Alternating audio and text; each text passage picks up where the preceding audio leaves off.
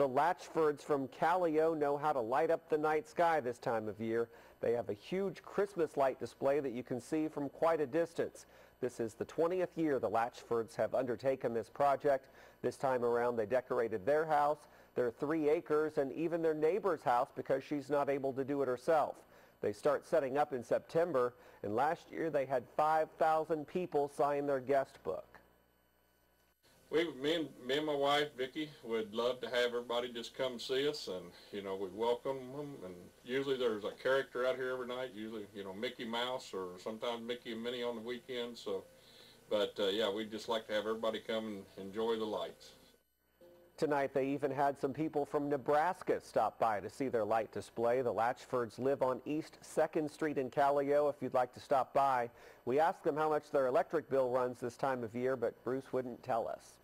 Wonder why.